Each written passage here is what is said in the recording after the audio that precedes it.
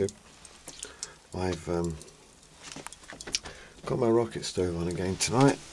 Same one you've seen before. Made a couple more modifications to it, and it's just about going out now, but it's red hot. Look at that, red hot. And that is my modification to the combustion chamber. This thing gets intense now. It just gets hotter and hotter. It's unreal. It really is unreal. And there you go, you can see that is red hot, and that is burning from the bits that I've put in, and just a few sticks that have nearly gone out. Look.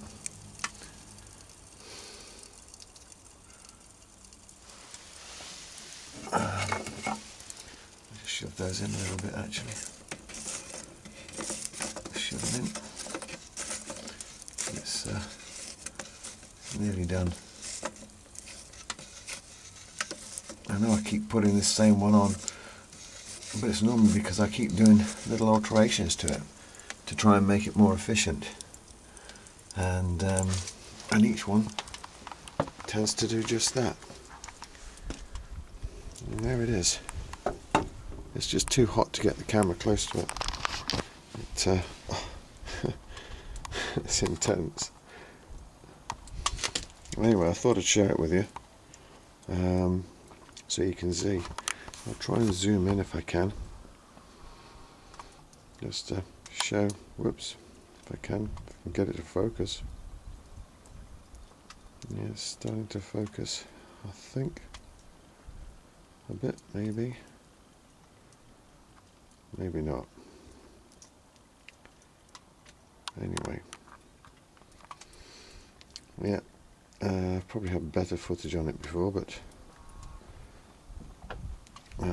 just wanted to show this combustion chamber actually does work a lot. And a good little trick you can do if you suddenly want some extra heat quite quickly is I just put a block of wood in the top, and shortly that should ignite.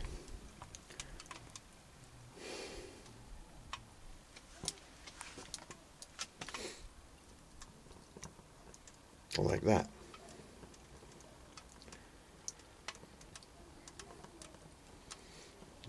Can you see the swirl around that? It's just trying to consume it. There we go.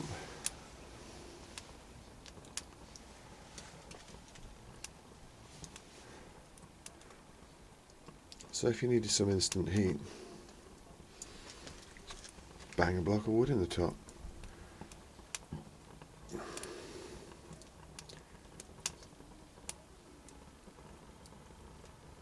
It doesn't take long before that starts to really get a hold.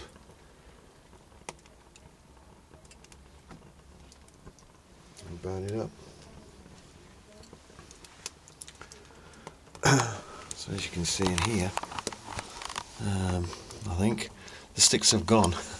This is just from the combustion chamber, what's left in that,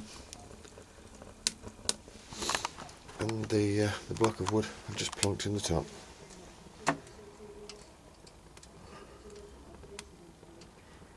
There's no getting away from it. These rocket stoves are very versatile, but there's a neat balancing act really in getting a combination of the size right to be practical for use, at the same time efficient to burn well, to get plenty of heat from it, and yet smoke as little as possible.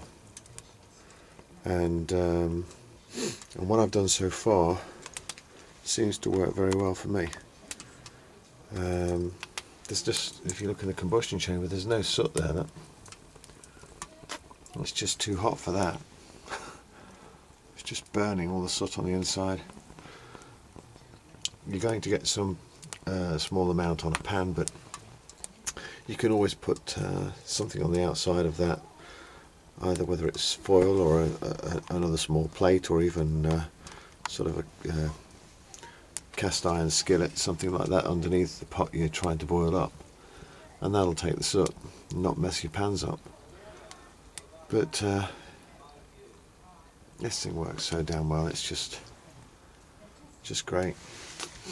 And I've looked at lots of different stoves and weighed up the pros and cons of each one, but I keep coming back to this rocket stove for the most fun to use, and at the same time it's just so practical. They are great. They are really good. Anyway, I thought to share that with you again, so hope you enjoy it, and hope you get something from it, and bye for now.